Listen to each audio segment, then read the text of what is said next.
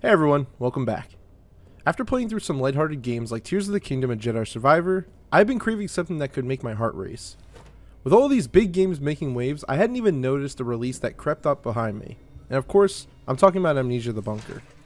Whenever Frictional Games puts out a new title, I expect a bit of curiosity and danger within each game they make. Having recently played the Amnesia series, I went in expecting more of a walking simulator with a linear path somewhat similar to how Rebirth was. But what I got was something different entirely, and I was so happy to be wrong. Right from the very beginning, the game tells you that you are on your own. You must learn, adapt, and experiment to survive. The bunker treats you, the main character, like a rat in an extremely large and highly dangerous maze. It tells you right at the very start of the game that if you think something will work, try it. Chances are that most likely it will. This changed how I looked at immersive simulation. Frictional Games knows how to make motivated games. Games that will put you in a scenario but won't tell you the outcome. You just make the choices, and now you, as the player, are responsible for every action you take. And with each action comes consequences.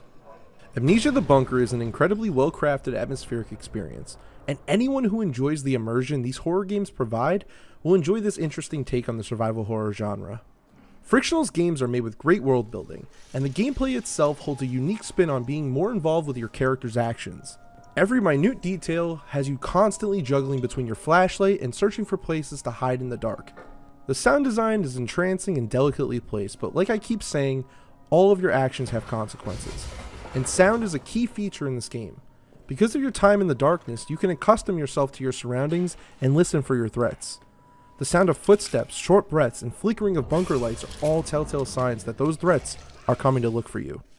Everything you do comes with a cost, so revving your flashlight to allow you to see might be loud enough to awaken certain creatures lurking in the shadows. The constant resource management and being consistently aware of your tools and utilities is the key to survival. Amnesia has never made me weigh risk over reward as much before, but this time I loved it. I was experimenting like the game had told me to do. I was learning more about my environment and how to ensure my own safety. The bunker thrives on this immersion of survival. It is what keeps you engaged and focused on what must be done. And the pace of the game is entirely up to you. Approach any area you wish and venture forth. This game doesn't really hold your hand once your boots are truly on the ground. It's up to you to figure out what must be done to ensure your escape. I almost forgot to mention something. The setting of this game. The brutality of war shown to us right from the beginning. No forgiveness nor regret, just actions done for survival. World War I was one of the most brutal wars in our history. It introduced new technology into the world that would eventually cause the greatest loss of human life than any other previous war in history. Trying to survive in that harsh reality, along with the questionable detour we have to take within the bunker itself, was an experience I really wasn't prepared for. But the atmosphere and the tension always kept me on my toes, and thankfully, I did find my own way out. Frictional Games adapts their formula and experiments with us. Only then can we learn and survive.